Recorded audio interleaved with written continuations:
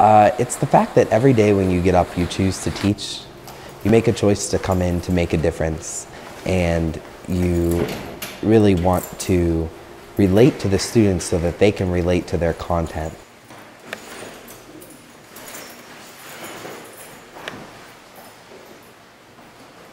Technology kind of started out natural, you know. I had a computer in the house, and in school we were using it in a computer lab, but then I noticed that, you know, as I got older, technology in society was growing and becoming more diverse, and it was becoming more of a fad or a thing to use, really.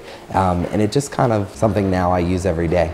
The iPad program is in its third year now, the scope of the program, and when we first started, it started as just a couple of classes in the school had iPads.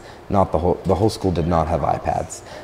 And it was just a slow process over time to incorporate, to get to the whole school having them. And it gets more involved every year. The idea is at the end of 5 years that they're fully, truly grasping and using it. They were used for certain things like note-taking, a resource for the classroom here and there, and it's a full technology-driven school now. So every student has an iPad, every class uses the iPad. We use the iPad all day, every day for all of our tasks and assignments. It's helping us a lot because instead of carrying around a bunch of books and everything, all we have to do is just carry one little thing. We have all of our information right there when we need it, and it helps so much. We have an app called Notability, and you can make folders for a special class, and whenever someone gives you notes, you can either write them down like with a pencil attachment on there, or you can just use your finger. If you'd rather take a picture of this graphic. I think that I thought it was going to be easier since I don't like writing on paper because my handwriting's so bad, and it hurts my hand after a while writing so long. So it's easier for me on an iPad because I'm mostly on my phone and I'm always typing, so it's really fast and I get it done easy. Sometimes we don't type, we draw our information or whatever on it, and then it's hard because I'm really bad drawing on an iPad too. And it was it took me some time to be able to do that. So I'm getting used to it, and it's much more easier for me. And you don't have to carry around books because they're all on your iPad.